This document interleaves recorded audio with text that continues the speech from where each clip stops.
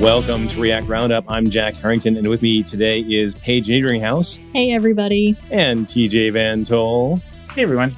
Now, we don't have a guest today, but we do have a panelist episode, and we are going to talk about keeping your React application up to date. I remember working my tail off to become a senior developer.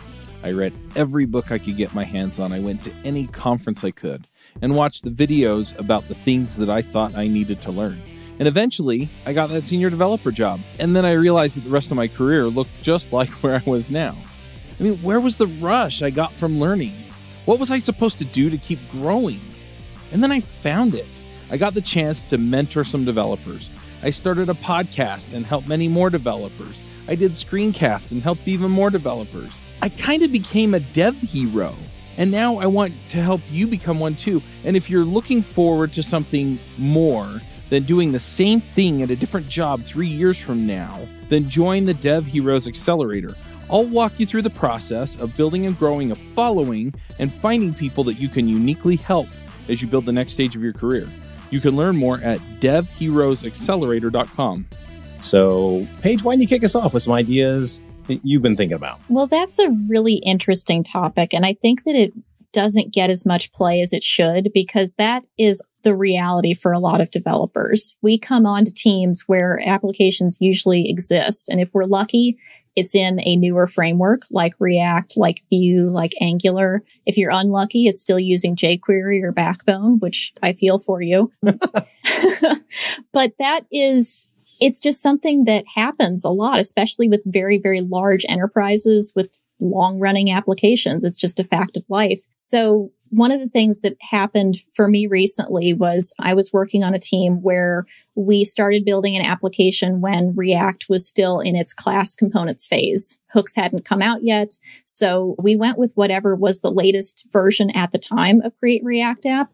But I don't know, a year after we had started, Hooks was released and kind of the whole paradigm shifted of how React should be written, how it should be built, all the things that go into running an application successfully. And that's when it starts to get tricky of like, how do you decide what is the thing that you need to do first? You know, do you upgrade everything and just rewrite the whole thing in Hooks, which probably is not going to go very well. Your product manager is probably not just going to say, okay, we're going to shut down for 6 weeks. You guys rewrite everything, and then we'll start adding new features back for our users. Or that feature thing was a joke. We don't need any of those. Right. Yeah. No issues until that happens.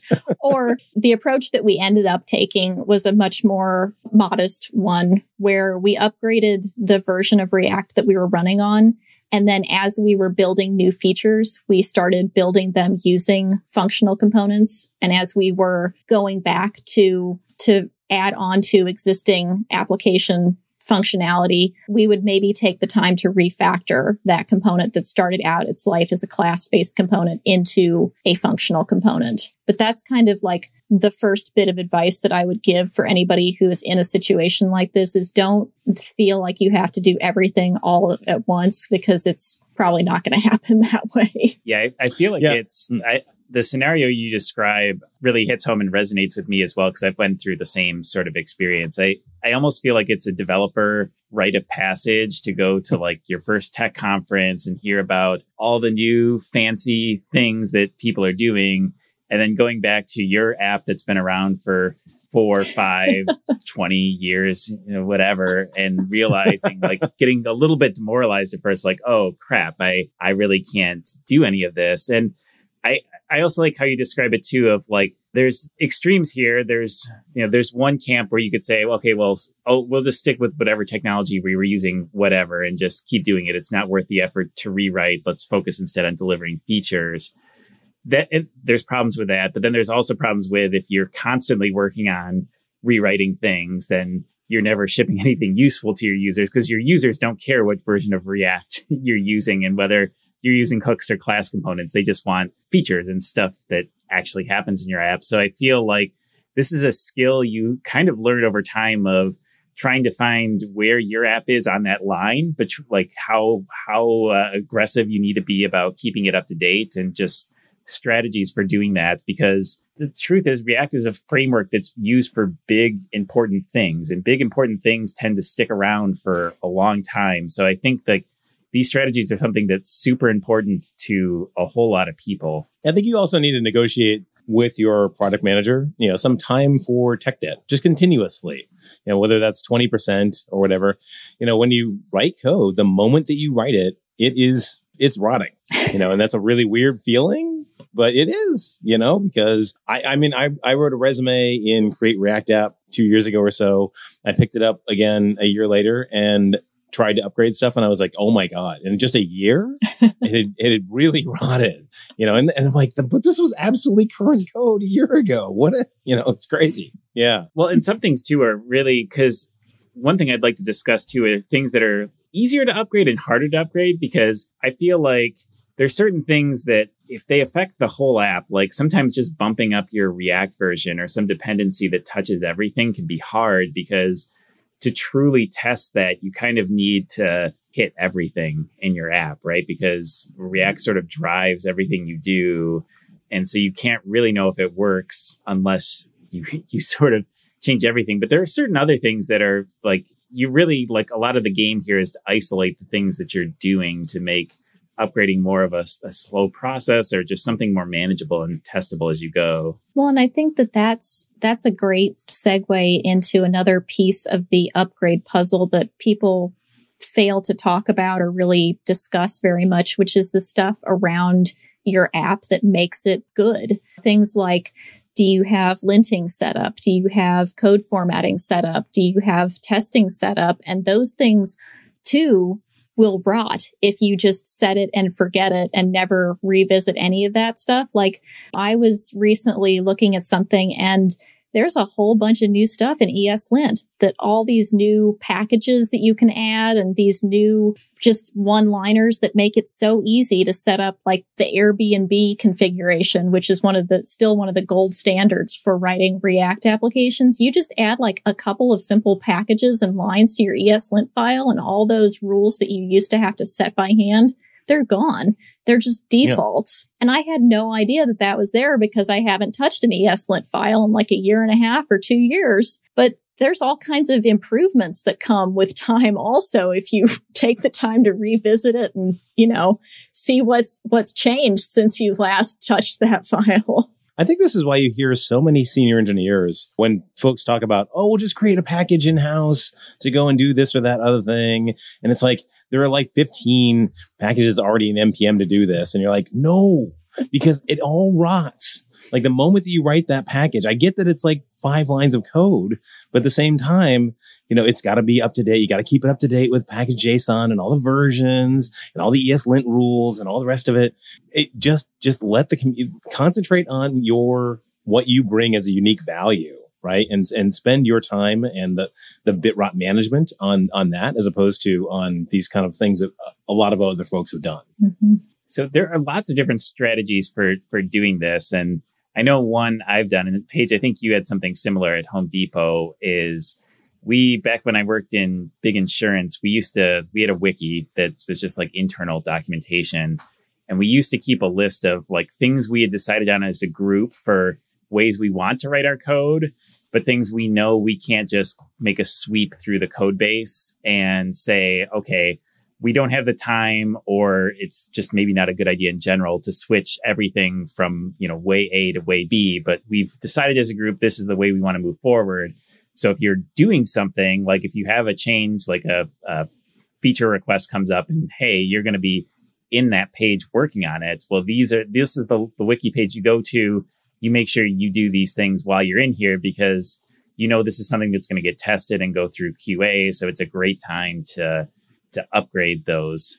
So I know that strategy, it's a little bit manual. I mean, some of that you can verify with tools like ESLint, but you're somewhat reliant on a wiki. But I know I found it to work pretty well. Like, it's a great code review thing too, because you can just, anytime you go through a code review, you can say, okay, this code changed. Let me make sure the upgrade tasks, whatever they are, were done in here. I think that's a great way to approach it. And I love that you have kind of a checklist of things that you can say, okay, did I do X, Y, and Z?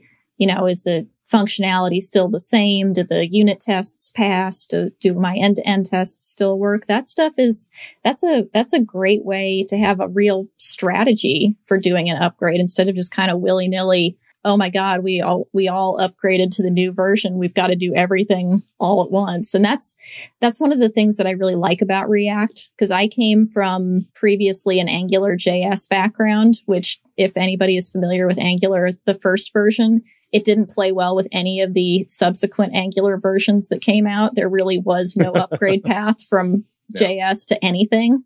So I liked that about React, was that you could be pretty confident that your class components would play nice with your functional components, and your unit testing that started off using Jest and Enzyme would not collide with your unit testing that started using React testing library and Jest, as those became the new kind of de facto power couple.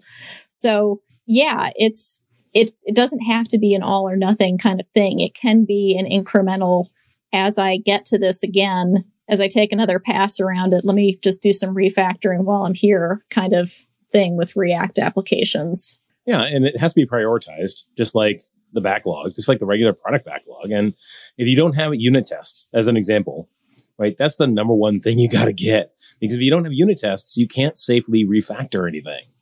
Because you don't know what the correct behavior is and it's not tested. So obviously that needs to go up to number one, and then you kind of roll back from there in terms of good code base hygiene. Really, honestly, that's what it comes down to is just good code base hygiene. I'll say too, like the flip side of this is there's almost an art to knowing when it is a good idea to upgrade to some of these patterns and some of these libraries and when not to. So I've been around long enough to see like different technologies to go through different hype cycles. So for example, I remember when CoffeeScript was huge, and you'd go to conferences and hey, I like CoffeeScript. CoffeeScript doing well, and like you get tempted, and I got tempted at the time to say like, well, screw it, I'm going to set a month aside and convert all of our code to CoffeeScript, and like not, knowing years later that CoffeeScript it's still supported, I believe, but it certainly hasn't taken off, and it's not something that people are looking for on your resume anymore.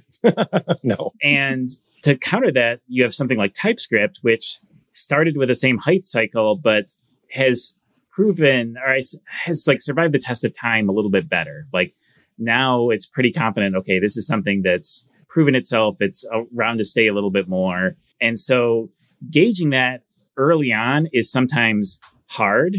And usually if you're on a big important app, you want to be a little bit more on the conservative side and not jump on a trendy thing unless it's delivering some real value for you. Like if whatever it is, CoffeeScript or whatever, you try it and it's like, oh, this makes our app 20% faster and that's way more efficient, then great.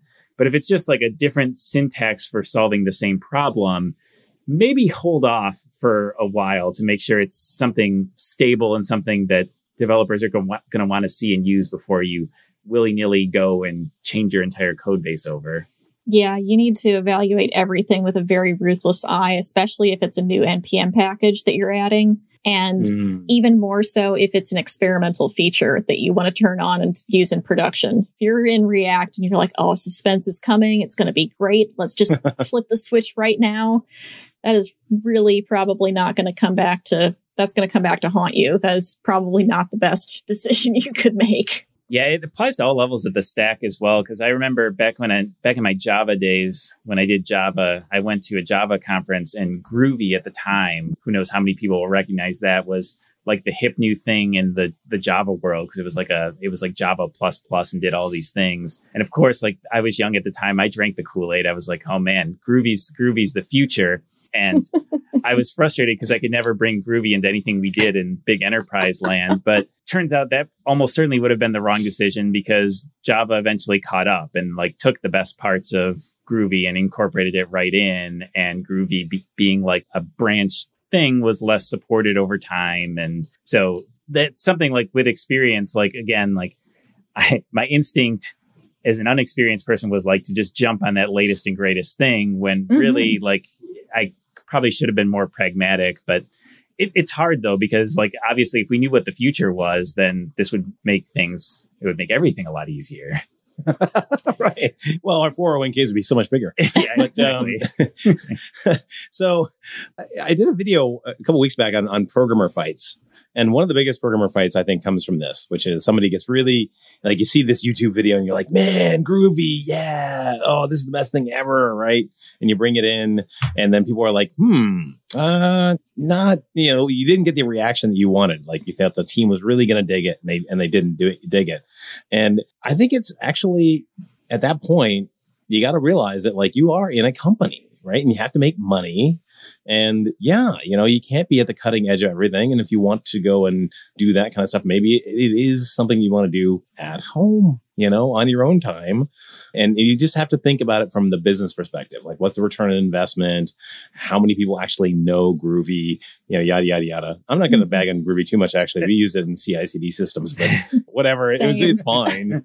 Yeah. I think it found its niche. Every language eventually, except CoffeeScript, finds its niche. I think CoffeeScript is probably dead. Well, and if you're lucky enough to work for a company that's large enough to have these sorts of issues and problems where you have very long running applications, hopefully you're also in an organization that is going to kind of give you some roadmaps for what are the recommended tools and languages and versions of particular things that you should be using. Like where I used to work at Home Depot, we had the recommended version of, if you were building an Angular application, try to start with 4 or 8, as the base level that you were working with. Or if you were using Jenkins as your build pipeline, have a particular version or above. Or if you were doing unit testing, go with Jest and React testing library, where we don't really want to deal with Enzyme anymore. So stuff like that, roadmaps or recommendations, or even just talking to other teams in your org or other people who have been doing whatever it is that you're trying to do longer, is usually a really good place to start. Like, how did they do it? How did they overcome? Because yeah, we're building unique things, but we're really not reinventing the wheel as much as we like to think that we are sometimes. Everybody has to deal with authentication and logins, and they're all awful and very terrible and just hard to write. And permissions are really hard, but a bunch of people have already done this and solved it. So let's lean into that instead of just trying to go and figure it out on your own again. Yeah. And if you're on the checkout team, do checkout, right? Don't hassle the people that are doing the CI/CD thing and they're setting up all these scripts for you and they're maintaining that, because they're doing you a solid, honestly, right? You don't want to deal with that. You want to do checkout, right? So don't get in there and say like, oh, we're going to go and own, the CI/CD flow, because that's just extra work on you. Yeah, I can say as someone who's moved to a startup recently and doesn't have a full team to take care of all my CI/CD problems, I can say that it's nice to have that sort of, it's easy to rip on that sort of structure when sometimes they get in your way, but having another team that's responsible for some of those jobs is definitely not a bad thing. No, not at all. Absolutely. I totally feel you. But then again, I mean, nowadays there's companies, there's Circle CI, there's a lot of like off the shelf tooling, and and you got to do the same thing there. Is get the best use you can out of those tools. And if they want you to do one thing, and that's going to be the easy path, take the easy path. Take the easy path. Yeah, unless you have a really compelling reason not to, right? Like you should be able to a business critical really justify it. Yeah. Yeah. Mm-hmm. We are all special snowflakes, but we're really not as special as we like to think sometimes.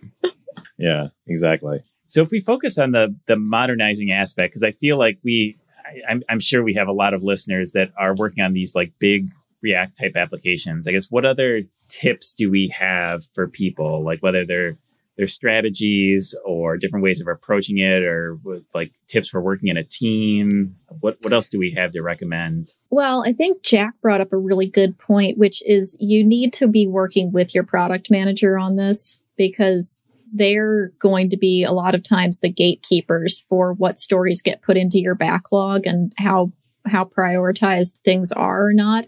So being able to communicate with them the benefits that will come from doing things like refactoring or upgrading as kind of an ongoing process, maybe every quarter or every 6 months or something like that. Being able to communicate why that will bring value not only to the development team, which it will, just because you're getting to stay up to date and current with what's going on in the industry and keep your app running smoothly, but also the benefits that it can bring to users, which a lot of times can be faster delivery of features. You know, if you're keeping up with what's happening, all these frameworks are moving forward in ways that make it easier for us to get things done and get features built and get new cool stuff into production. So by keeping up with that and communicating that kind of value, there's a lot better chance that it will happen and that you'll be able to keep your application up to date and not have to fight the losing battle of we haven't upgraded this in 3 years. And it's going to be really hard to onboard anybody new to this team because they don't understand, you know, the very old syntax that we're using. It's very true that, you know, we haven't gotten into this, but there is some importance of keeping things up to date from just a developer enjoyment. It's like a recruiting thing because you have someone that's interviewing for the job and like you can have the ability to say, hey, we're using the latest and greatest React. We're using hooks everywhere. We're using modern libraries and approaches. Those things do matter. I mean, those are the types of questions I ask in interviews. So it's a really compelling. I mean, if you need tips for selling this to your PM or your business people, like these are the sort of arguments you can bring up because they do matter. Oh, for sure. Absolutely.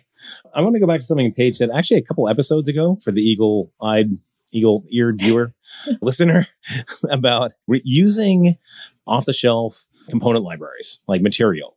And, you know, one thing you want to do over time is unsnowflakeify your app. You know, if, for example, like when you were starting off your application, the company standard carousel for showing, you know, images wasn't available at that time, right? So, but now it is. It's a year later. They've got it's all alley. It's all, you know, accessible. It's all that.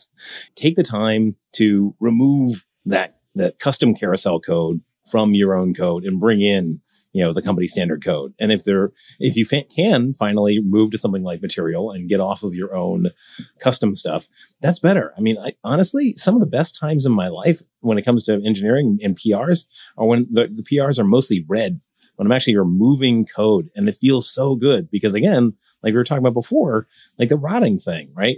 Code that isn't in the code base isn't code that's going to rot. Yeah. Yep. And you can extend that to like, don't parse your own dates. Don't like. Oh Lord, no. Like, yeah. And I mean, we don't bring laugh about this, but I'm pretty confident all of us have worked for companies that absolutely do all of this in their code bases, probably in multiple locations. So, it's, you know, it's a good tip, but like it really is a good idea.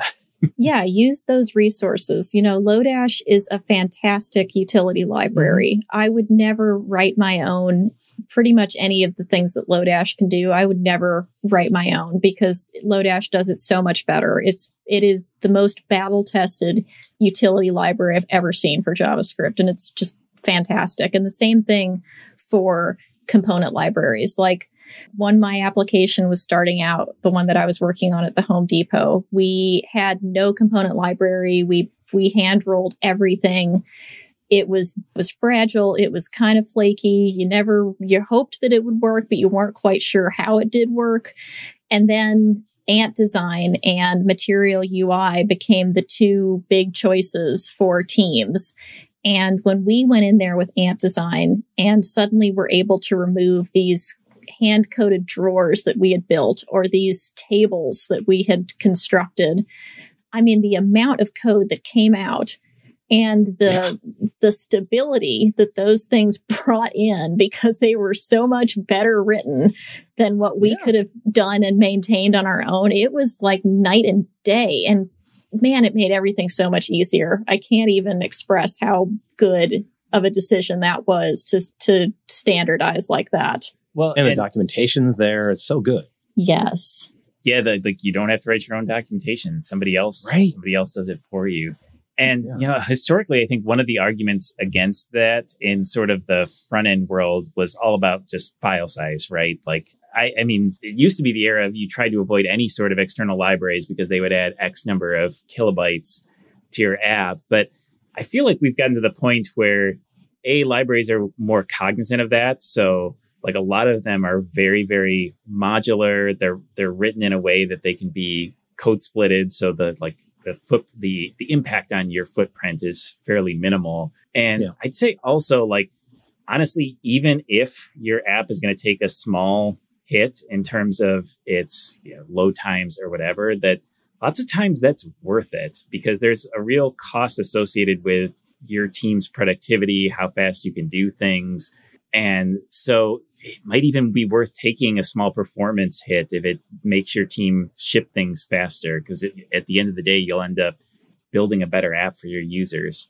I think there's a fantastic article that I read a long time ago about how, given readability versus performance, the guy would 100% every time take a function that was was half as fast, but was written in a way where he could actually maintain it and understand it and read it, versus a one-liner that was like just cryptic, but also crazy fast.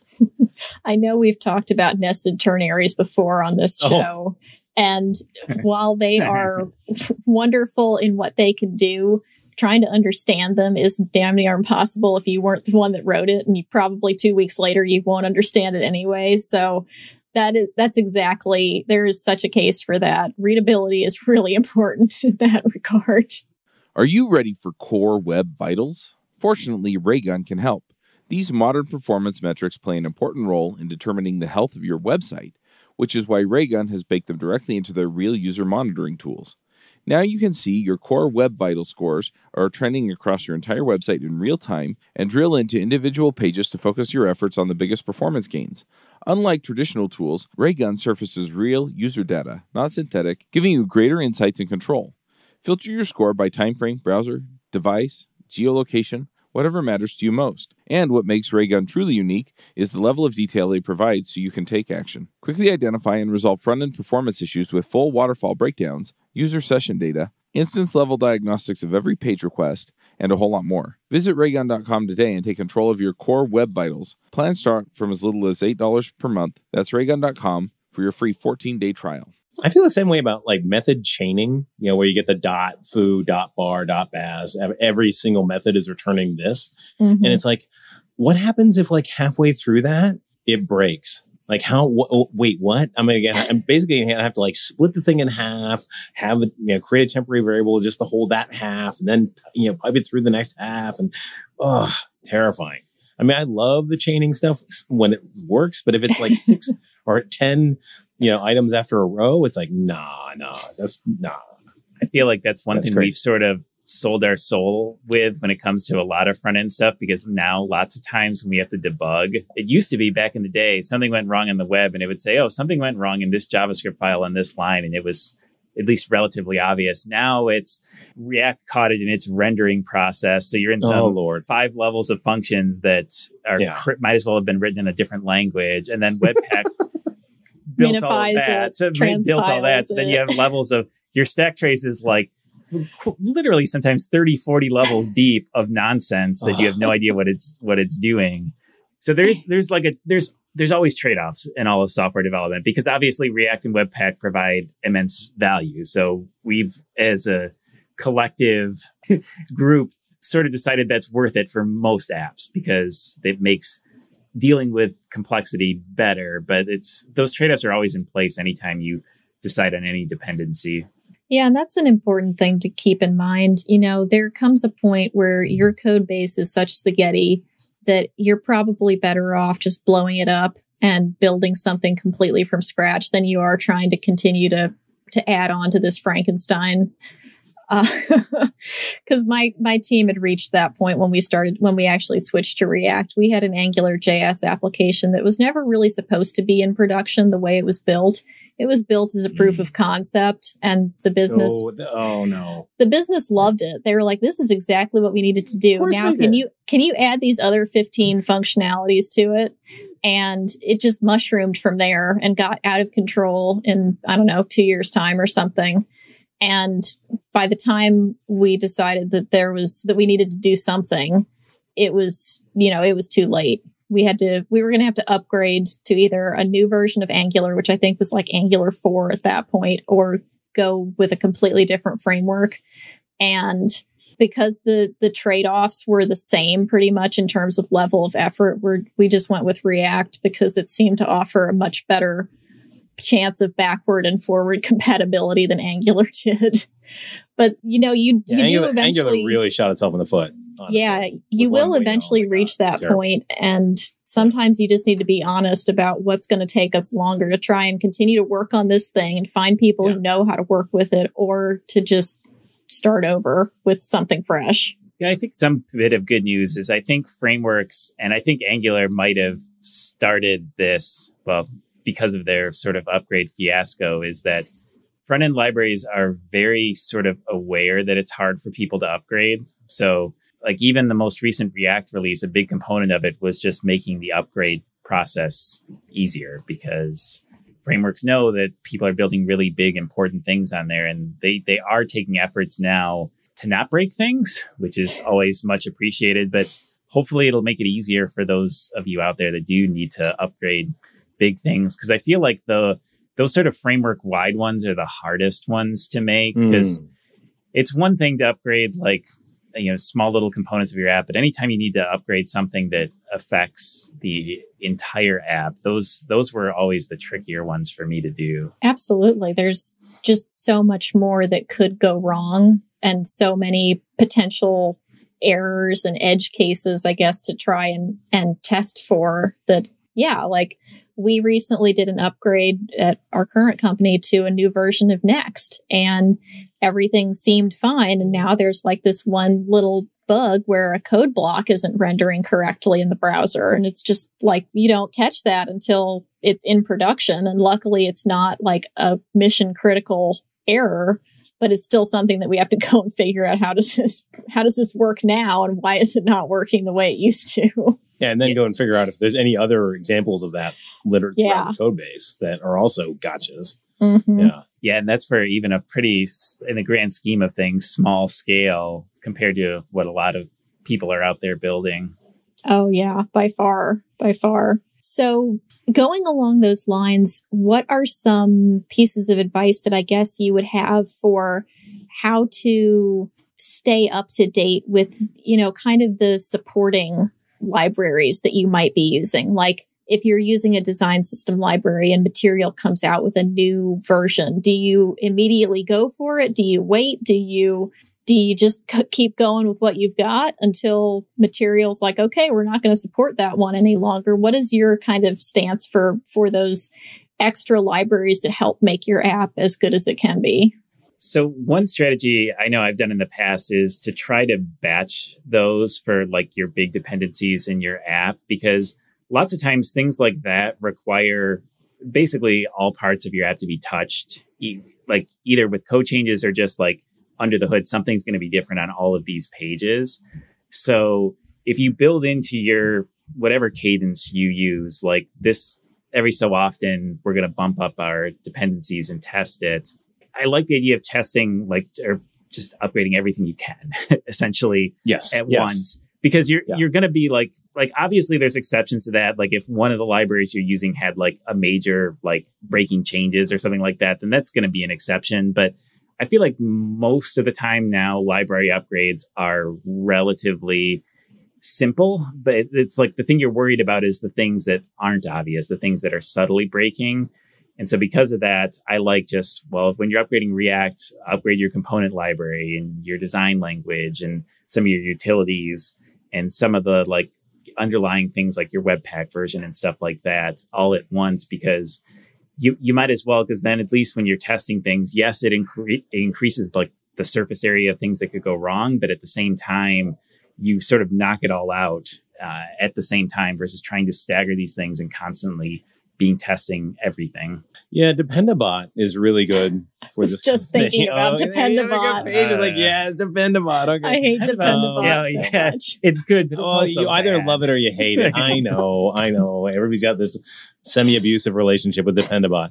But yeah, I mean, if you have your unit test, and particularly your E2E test game, pretty reasonably solid, I think. Yeah, you're right. Most of the dot upgrade, the minor version and patch versions are usually really safe. I mean, they're kind of like fixing minor little issues, like the edgy edge cases of the edge case kind of thing, right? That you probably never even got close to. Yeah, and if you're doing those minor upgrades, it'll make it's a far easier process than like if you wait for like a year or two and then try to bump them up major versions, because then the scope of what you're changing is now there's drastically more potential for problems. This is the exact same advice I give my daughter about cleaning her room. It's like, if you do a little bit every day, it's going to be that much better. It's going to be that much easier when you want to go. But now she's got her own apartment, so it's her problem. Yeah. I was going to say, I'm guessing your strategy with your daughter is about as successful as it works in like software teams as well. Like, pretty much. Yeah. One thing that I wanted to note, which it's been becoming easier, I will say, in the last couple of years, is the old software developer meme of it works on my machine. I don't know why it's broken on yours, or it's broken in dev, or it's broken in production. And that is taking advantage of some of the new configuration and tooling that's come out. Things like NVM, things like just including your node engines in your package JSON to kind of specify this is the bare minimum version of node that we're developing on, or this is the bare minimum for Yarn or for NPM.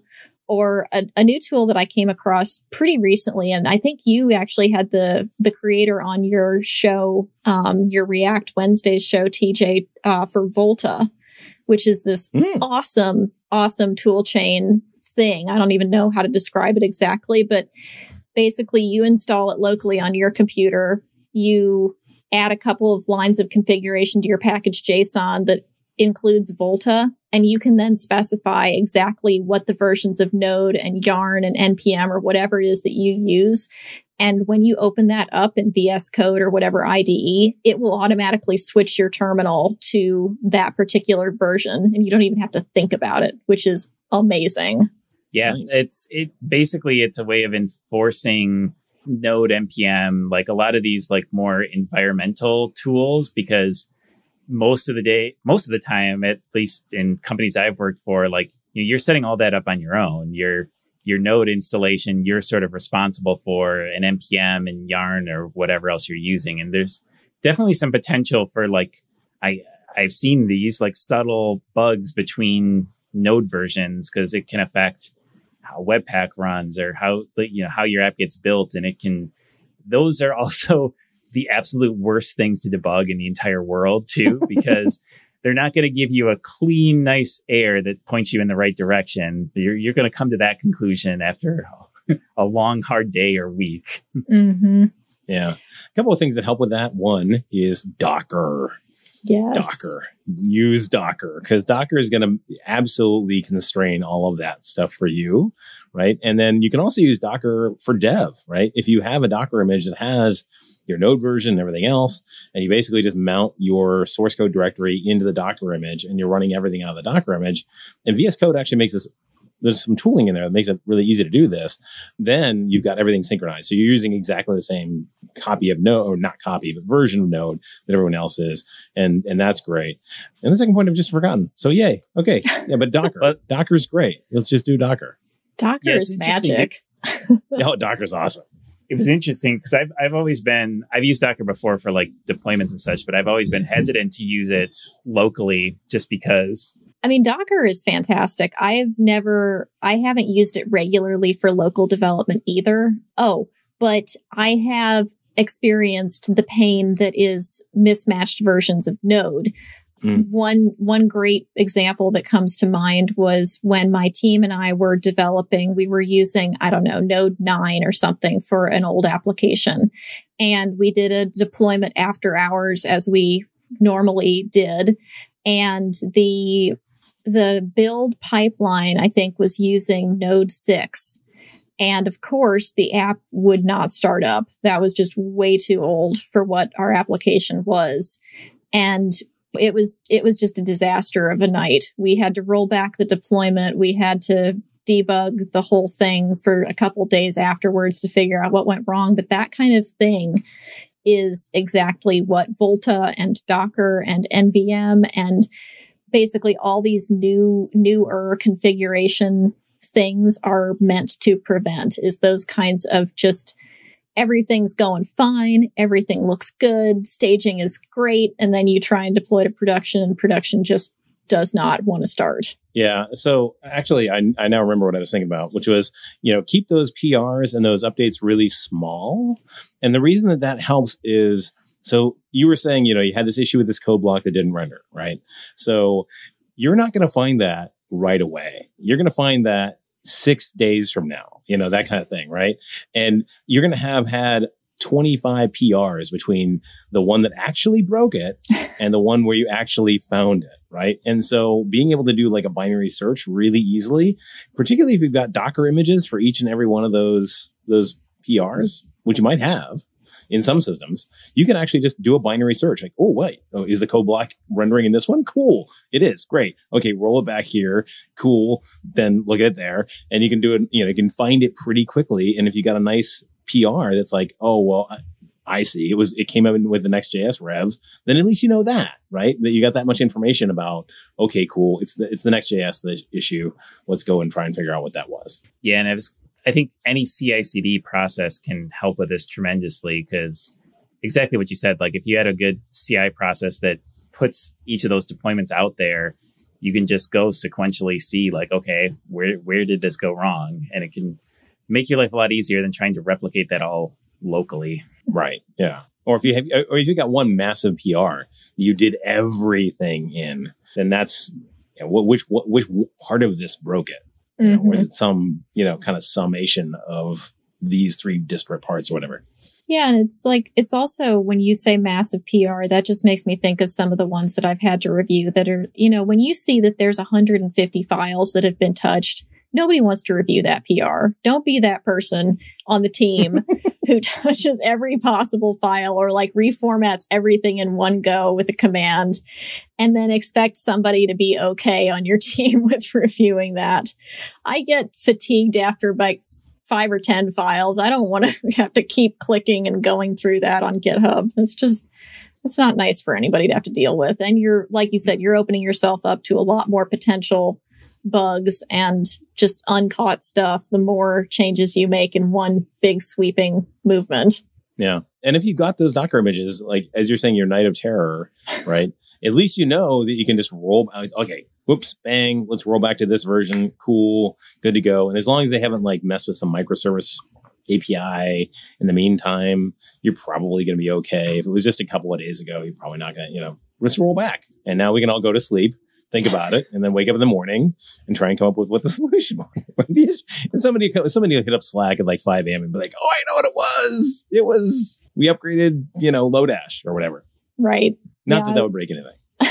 I love those developer stories that I would hear from the more senior developers on my team, though, where they'd tell me how the old style of doing things was, where they'd be up all night for a deploy. They'd sleep in the office trying to debug something. And it's just like, we don't live in that world anymore. I know you think it's a badge of honor that you didn't go home for 24 hours, but to me, that just sounds like an awful way to live or do anything. I've never understood that, really. In particular, like, I know that this is totally tangential, but like, I don't know why doctors have this thing about like long shifts. Like, I don't want a person doing surgery on my hand if they've been up for 48 hours. Thank you very much. And I don't want somebody doing a surgery on my code base if they've been up for 48 hours, right? That's not going to end well either. I want somebody who's tanned, rested, and ready to like look at this and go, yeah, cool. Like, I'm coming in off the sidelines. Wow, yeah, there's clearly that bug done. Yeah, done. All right. So what are we doing? Are we doing picks or are we keeping on going here? Why don't we? So we've had a lot of good tips today. And Paige, I know you have a special announcement, I guess, for us, sort of based off of these tips. Yeah, we had a lot to talk about. And a big part of that is because we, as a collective, have had a good amount of experience in doing these things. But a lot of developers who are either new to React or new to enterprise organizations might not. And one thing that always frustrated me as I was getting up to speed myself with React for the first time was that there wasn't a lot of advice out there where maybe you weren't using the latest and greatest that React had to offer. Because it seems like every tutorial today starts off with hooks. You just download whatever Create React app is the latest and you start there and it's great. Everything works, it compiles, it looks good, it's modern. But that's not the reality for a lot of people, myself included.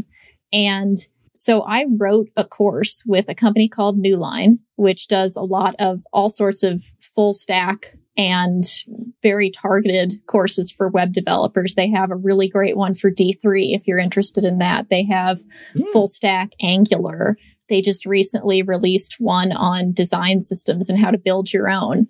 So I wrote a complete course on how to modernize an enterprise level React application, because there's a lot more to it, as you have just heard, than does my code work and is it the latest and greatest. It covers things like tooling and configuration setups. It talks about things like how to take a class-based component and translate it into a functional component that uses hooks. We get into writing custom hooks. We use context. We write unit tests with React testing library and Jest. We use Cypress for our end-to-end tests, and we test out some of the experimental features in Cypress, like Cypress Studio, where you click around in the DOM and you actually tell Cypress how you want it to test when it runs its own tests, which is really awesome and a huge time saver. That sounds good. It's very cool.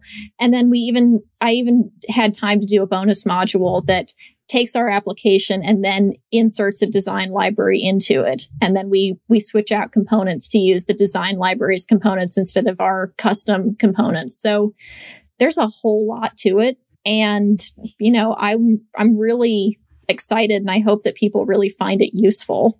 So you sold me. Yeah, I'm in. I was going to say, I'm excited because it's one thing to talk about these things on a podcast, and I think you can learn a lot from hearing this, but then I think people need to know what's the next steps, right? How to actually put these things into action. Because it's one thing to say like, oh, use tools like this. And it's another thing to actually see you actually tell people exactly what tools and exactly how to implement them. Because I think, at least from my experience, that sort of like guided take through things is pretty darn useful. So I'm excited. Yeah. And it's pretty cool because I build an existing application that we start out with, which is a very outdated React application. And as the course progresses through, we incrementally upgrade everything. Pretty much nothing is the same by the time it's over, but it's still a fully functioning app. It's just now using the latest and greatest stuff that React has to offer. So it gives you, I think, a better understanding of how to take something that is not up to date and bring it into today's modern software standards, which to me is really valuable just because there aren't a whole lot of those kinds of courses or examples out there for anybody. And I think I get asked a lot about junior developers. How do I become a senior developer? How to become a lead developer? How to become a principal and architect? And each one of those levels is just about your investment in the company and the code base. And you're meant to grow as a steward of the code base, right? And understand the business realities and understand how the code is affecting the business. And then what you're offering is essentially a roadmap of when you're asked, like, how would you prioritize this? You're giving them basically the answers to that, which is, okay, you need to get on this. You need to get unit tests going. And that is how you move up that ladder. It's not just about prowess of writing code and knowing like the latest and greatest, like, oh, wow, React 18 is going to be able to do this, right? That's cool. But like, as you say, most of these companies, they're not that up to date. And they're looking for you to realistically give them an upgrade path for the code so that it doesn't rot, so that they can still hire people onto it. But at the same time, they're not, going and doing the latest and greatest thing just because you want to do the latest and greatest thing. Yeah. And that's my hope with this course, is that by the end of it, you'll feel confident whatever project you're put on or task that you're given that involves some sort of a React code base, you'll be able to navigate it. You'll be able to understand what's happening. And you'll be able to eventually leave it better than when you found it, which I think is the goal for most developers, is to improve their code in whatever way that might be. Whether it's camping or coding, you want to leave it better than you found it. Exactly. Where do I sign up, Paige? I'm sold. Where does my credit card go? I will definitely have links, but if you want to go to newline.co, and if you just search for Modernizing Enterprise Apps or Modernizing React, you should be able to find it. But we'll have links to all of that in the show notes. Awesome. Yeah. Yes. Cool. That's great. Yeah. Is it time for picks? But, yeah, absolutely. Congrats, because I know there are a lot of videos in here just scrolling through the page, so I know this was not a small time investment. Yep. There's 54 videos. There's 10 and a half hours worth of content because I recorded a video for every single lesson. There's 10 modules, chock full of good stuff. So go check it out. Wow. Yes. Whoa. Yeah, Jack and I both do video in some capacity, so we understand the gravity of what you just said right there. Yeah, I mean, from a little perspective, most of the time it's like a 3-to-1 compression. So for that 10 hours of video, Paige probably had 30 hours behind the mic and in front of the camera of, typing all this out for you and that's not even counting prep time too. And then edit. Oh, right. Yeah. Significantly. Exactly. So. Yeah. I mean, she has to structure the course, get it all laid out. I mean, that is not a trivial piece of investment. Yeah, there's probably at this point about 8 to 9 months worth of time that it took me from the word go to the point of actually launching this. So it's been a labor of love, and I am excited to finally see it release into the world and have people start getting value out of it. That's awesome. All right. So on to picks. Hey folks, it's Charles Max Wood, and I just wanted to jump in here and let you know about something that I'm doing. It's free. It's out there just to help you get answers to your questions about the things that you're running into with your career. So if you have questions about how to get further ahead in your career, how to start a podcast, how to get a better job, how to get a raise, how to deal with a situation at work with your boss, or just maybe you're stuck and you don't know where to go next. How do I get from junior to senior to whatever's next? How do I become a speaker? How do I get to the next level? That's what I'm out here to do. So every Wednesday at 12 o'clock Mountain Time, I'm going to be doing a call, and it's going to be free, totally free. Go to devchat.tv/levelup and you can register for the call. It's using Zoom's webinar software, so it's pretty straightforward.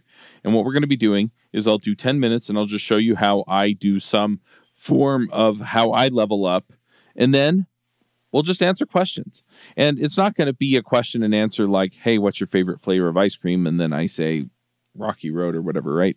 Instead, what we're looking for is more along the lines of, I have this situation. How do I handle it? I'm trying to figure this thing out. How do I figure it out? I'm trying to stay current. How do I stay current? And if you have any of those kinds of questions, I'll bring you on the call. We'll ask some deeper questions. We'll make sure we get you a solid answer. And I'm really looking forward to helping some people out. There will be no sales, no selling, no nothing on these calls. It is literally just 10 minutes of training and then Q&A. So you can go check it out at devchat.tv/levelup. So, Paige, would you like to kick us off with your pick this week? Sure, I would be happy to kick us off. So my pick for this week is going to be, a show that my husband and I have been watching on Netflix, which has been really enjoyable, very lighthearted, which is a change from some of the more gritty stuff that we've been watching lately.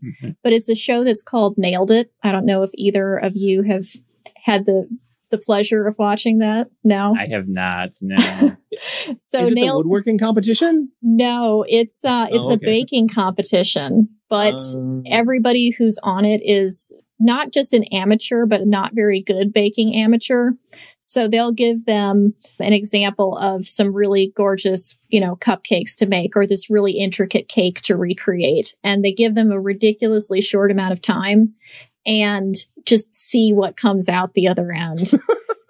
And I can honestly say that my husband laughs so hard at some of the recreations that people try to do of these just gorgeous, gorgeous desserts. So hard that he can't breathe at points. So it's funny because the hosts don't take it too seriously. The guests are just trying to keep everything together.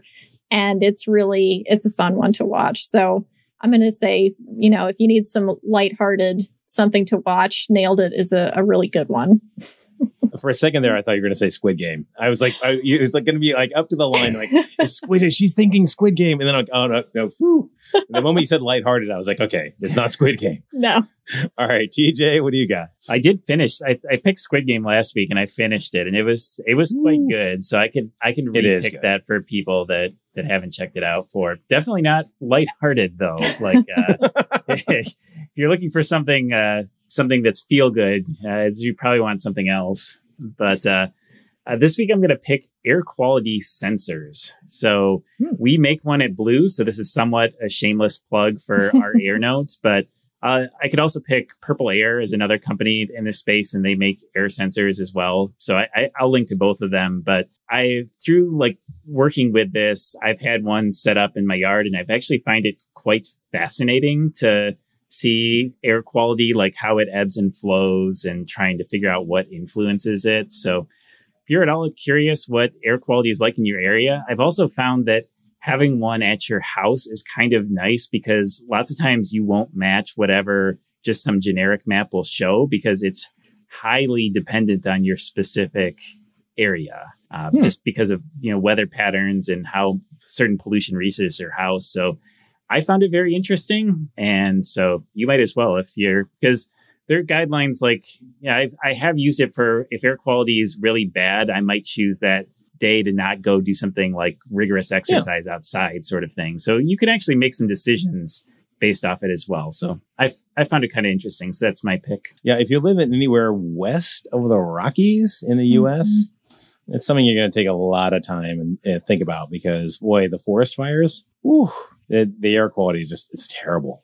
Yep. Yeah, I mean, when the sky is orange, it's surreal. Yeah. All right. Well, my pick this week was Raya and the Last Dragon. It's a little bit older, but wow. We just watched it just recently, and oh my gosh, the last 20 minutes of that movie, I couldn't stop crying. It was so good. And it's really speaks to where we are as a society right now, around kind of looking past the differences and trying to come together. And I think it's a really good message. And I think it'd be good for people to kind of embrace that message, and just look past the differences and give people a break and be nicer to each other and all that good stuff. I feel like It's not that old, right? That's like, I think it was last year, maybe two, this one, maybe year and a half. Yeah. I don't know. It's Awkwafina. She's in everything nowadays. She is. Yeah. I love her. And Nora from Queens is awesome. And the last Marvel movie and everything else she's in, but it's like everywhere I go now, it's Awkwafina. She's having a moment. She really is, but I think it's great. All right. Well, this has been awesome. And I'm super excited about your courses came out. That's awesome. Okay. Thank you. I'm excited too. I'm really happy that it's almost done and out, and go subscribe to New Line or go buy it individually. I'll love you forever for it. Absolutely. All right. Well, thank you all for listening, and we'll see you next time. Bye, everybody. See you later. Bandwidth for this segment is provided by CacheFly, the world's fastest CDN. Deliver your content fast with CacheFly. Visit CacheFly.com to learn more.